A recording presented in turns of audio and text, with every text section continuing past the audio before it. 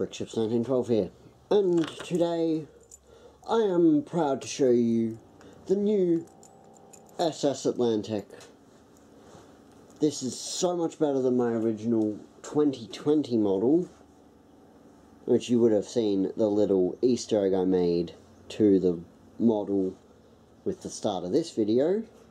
Now, I did do the update. I made this more accurate because I did originally have it with white bricks, but I've changed it now to the appropriate black. Now, there would have been a little bit of white in this top area, but that is a bit difficult to reproduce with Lego, so we're stuck with this. But let's give it a little bit of a... Now, she's not done, not completed yet, almost though. Here's a side view. Let's unzoom it and move it over there.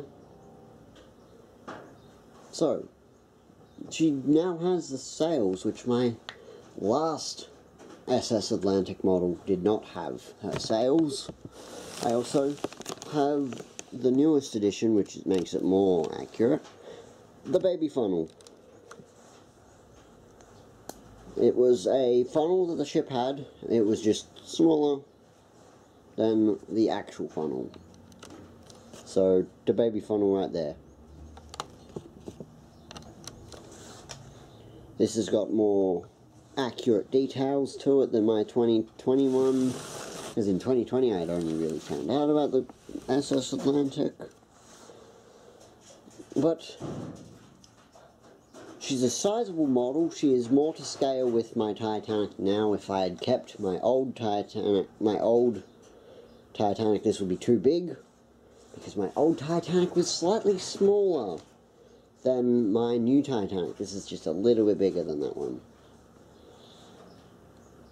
But there, please like, comment, share, and subscribe. Definitely subscribe. We are getting closer by the day to 2,000, when I can show you off the two models I have for 1K, 2K, geez. But I hope you all enjoyed. I hope you all enjoyed the live stream that we did building this. And I will see you all in the next video. Goodbye, everyone.